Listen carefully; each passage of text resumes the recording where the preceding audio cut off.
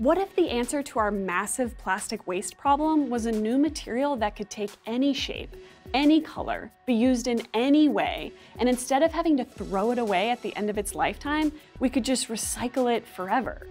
Well, that material might just be here in the form of a brand new kind of plastic. Recycling plastic is actually trickier than it sounds. First of all, plastic is super diverse, so you can't use the same recycling process on all the different plastic things that we make. Looking at these horrific displays of plastics polluting the environment, whether that was in our oceans or on land and in landfills, and it was pretty clear that plastics needed a redo in terms of how we design them, specifically addressing the eventuality that their end of life needed to be revisited a little bit. The end life is why plastic products have to be separated into different streams to be recycled in different ways. The polymers will respond differently to heat during the recycling process, hence the various numbers you see on the bottom of the containers. And even then, not all plastics with the same number can be recycled together.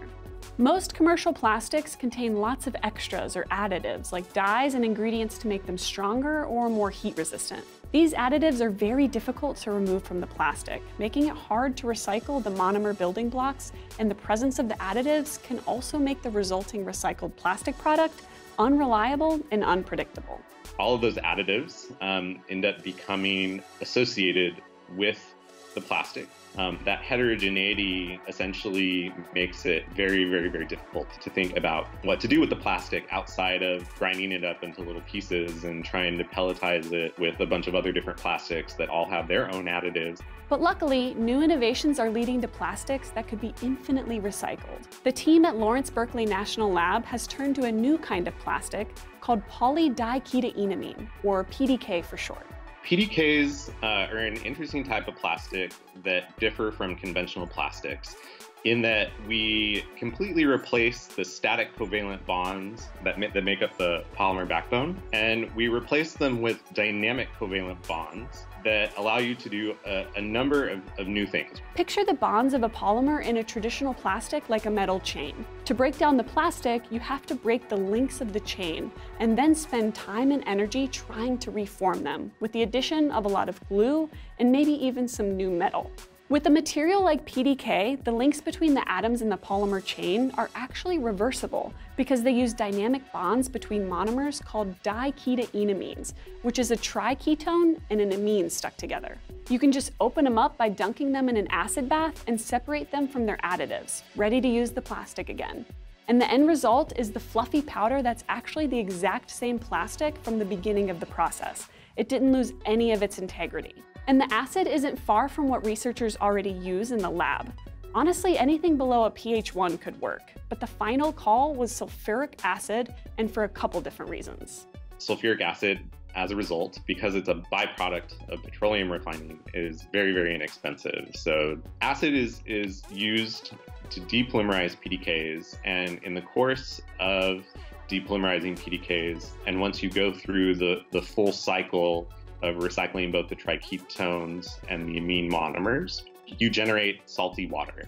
And this salty water can be recovered and purified by reverse osmosis facilities. So these types of facilities would be able to also recover the water and recover the commodity value of the chemicals embodied by the salt in the water as well. And so I think that sets up a landscape for being able to do efficient resource recovery, even while you're doing PDK plastic, chemical circularity. The hope is that PDK could pave the way for plastic products that are infinitely recyclable in the same way that glass and metal are. While this material is still in its early stages, the researchers are looking at how we could incorporate PDK into existing manufacturing processes, experimenting with how it could be used in textiles, shoes, and food packaging. And I think what we need to do is figure out, of the sustainability challenges that we have in specific markets, where are those best solved by this particular plastic? And in solving that, do we also identify what might be needed to advance the next design that is also circular? Which is essential because in 2015, the US actually only recycled 9% of its generated plastics. The rest goes to landfills, is incinerated, or apparently makes its way into the ocean. Around 8 million metric tons of plastic end up in the ocean each year. So unless we want to lose our oceans and be buried under mountains of trash a la WALL-E, something's gotta give. This new material holds great promise for modernizing our recycling world and making it more efficient, hopefully pushing toward a world where plastic products are not only more recyclable, but don't end up in a landfill or our oceans. If you're interested in how plastics are probably getting into your body through the food you're eating, check this other video here. Make sure to subscribe to Seeker to stay up to date with world-changing material science discoveries, and thanks for watching.